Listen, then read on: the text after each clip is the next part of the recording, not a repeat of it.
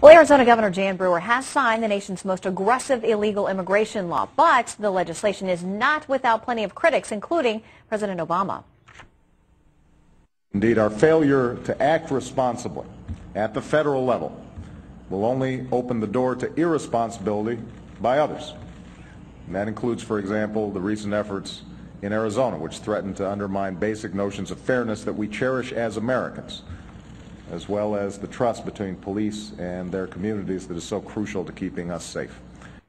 Well, the mayor of Phoenix is also at odds with the governor over the law. He says he thinks it's unconstitutional. Joining us now is Phoenix Mayor Phil Gordon. Mayor, thanks for taking time out to talk with us today. I want to start with, what are your primary concerns about the law as it stands? Well, first, that it tramples civil rights, citizens' civil rights, veterans that are of Hispanic origin, those that are here legally. It reverses the presumption on a crime that now everyone has to show and prove that they're a legal resident or citizen. And that just goes against both the Constitution and the fundamental fairness that the President was referring to.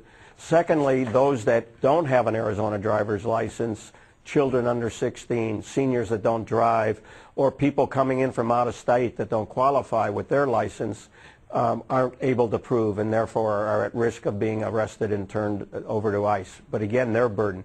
Secondly, it makes it so much more unsafe than we were even before. It takes officers off the street to do civil inspection work now when they have a, quote, reasonable suspicion that somebody is a cook or a dishwasher or a day laborer is here illegally, as opposed to the federal government. And we are so short of officers and so short of resources when the officers aren't trained for that, nor do they want to do that. They want to go arrest criminals. And then thirdly, what it does is the economic harm. It not only does it drive people away at a time when we're in one of our largest crises ever, but two, we're getting calls now for boycotts of conventions, of businesses, of visitors, of stakeholder groups, and we can ill afford that at a time when we need the extra revenue.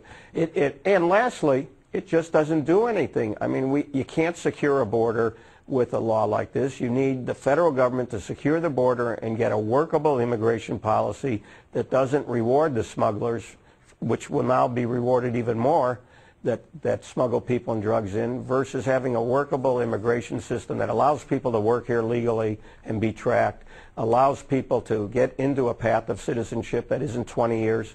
In fact, my grandparents, like many of my generation, came to this country to escape Europe's devastation before World War II.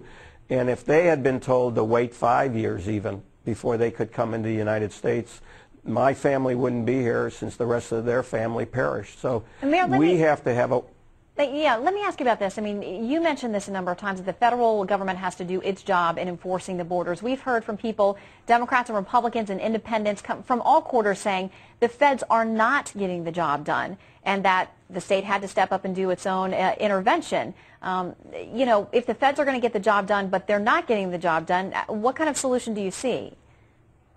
Well, first is to take all this effort continued. I've been testifying and going to Washington, D.C. to get more resources, to get more border agents and DEA, and we need that, and that's what we should be doing. Number two, then put the National Guard on the border to help support these deals. But this law, which is, by the way, a misdemeanor, all it does is unfunded mandate that requires Phoenix police now and any police officers to then turn them over to ICE. We pay while they're in jail at the sheriff's jail, which we don't have the revenue, and then they're deported and they come right back across the border.